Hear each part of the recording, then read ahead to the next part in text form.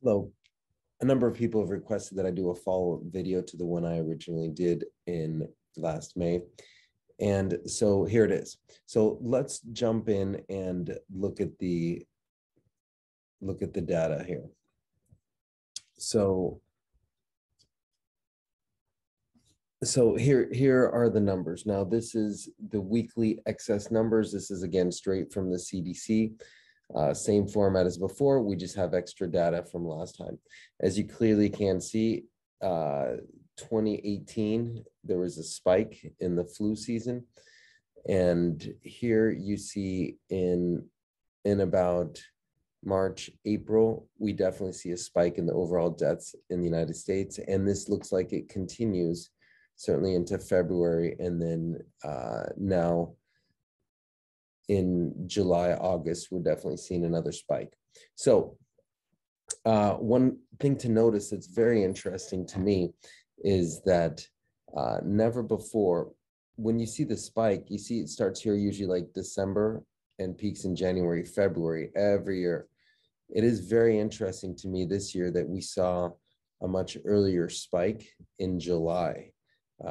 Usually the flu season is correlated with low vitamin D because people don't get out in the sun, so you see increase in the flu.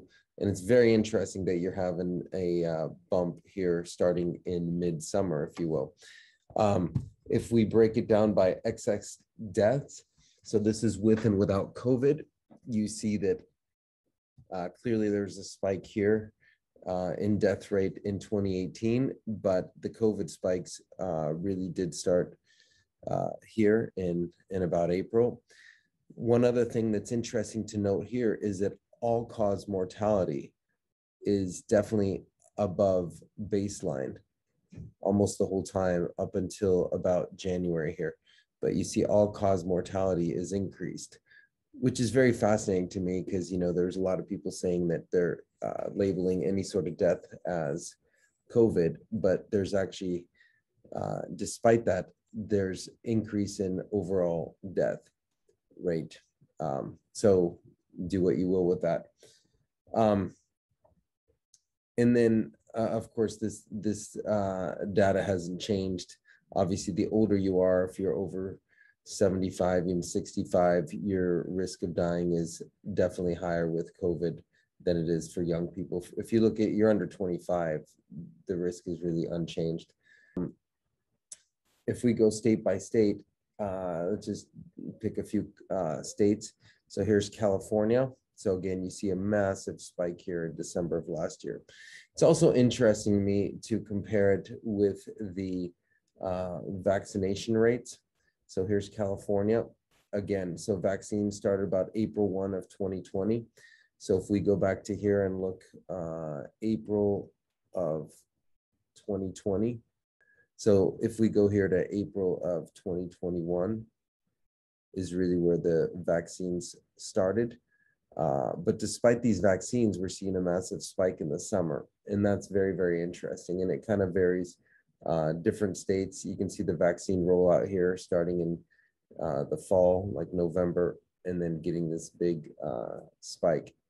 And it's interesting to see how that has changed this graph. You know, I live in Idaho here, and Idaho is a little more confusing. If you look at the trends here, yes, there's definitely spikes. Over here in April, it looks like it was definitely lower. New York is always very interesting to look at. They had a massive spike here, and you can decide what the cause of that was, but I think it's certainly interesting the way they managed the nursing home situation in New York, especially New York City. And then they had a massive spike again here over during the flu season, and now again they're getting a spike, not as impressive, but certainly during the summer. Again, Florida, similar kind of picture. So there's absolutely a spike. It is interesting to me again, though, that you see an increase in overall death here. So, you know, attribute that to what you will. it is interesting to me if we look at suicide deaths. Again, this is from the CDC, 12-month provisional drug overdose deaths. And so you're seeing a definite spike. So it looks like it was hanging out around 68,000, 67,000.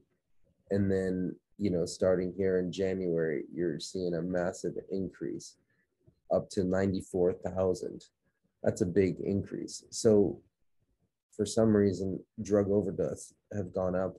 And I've tried looking up the suicide data, but I think it's difficult to find. At least I had a tough time finding clear recent suicide data, but it is interesting. Make of it what you will. I've even had patients tell me, their husband was supposed to get surgery for cancer, but then everything shut down due to COVID, so he was not considered an emergency. And so he ended up dying of cancer. So make what you will of that data. One other thing I wanted to highlight, actually two other things here. Let me just show you the overall death rate. So in the US every year, you look in 2017, 2018, just comparing it to COVID, about 650,000 people die every year of heart disease. And then cancer, malignant neoplasms are right behind it at 600,000. So it's interesting to keep that in mind of where COVID fits into this, and also for yourself, focus on lifestyle, things you can control. So one other thing that's very, very interesting, this comes from the BBC here, COVID map, corona virus deaths and vaccination by countries. Now, you can see, United States has been hit really hard, India, and then over here, the same article I just opened up in a different window, you can look overall. It's very interesting to me. Africa has not really been hit hard by this.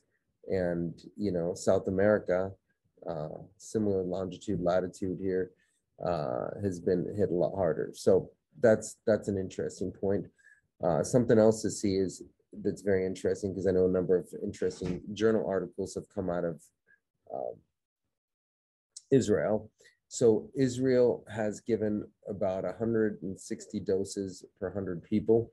So very high vaccination rates. So this is a global vaccine rate. And if we look here at Israel's death numbers, here it is, Israel. You're looking at about 86 deaths per 100,000. So this is deaths per 100,000. So Israel's got 86 deaths per 100,000. If we look at their next door neighbor, and they've got like a very high vaccination rate here.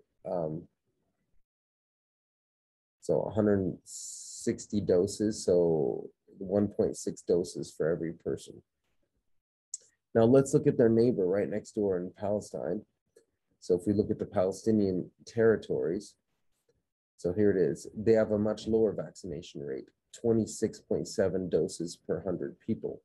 And let's look at their death rate here. So the Palestinian territories have a 76.6, which is actually lower than Israel.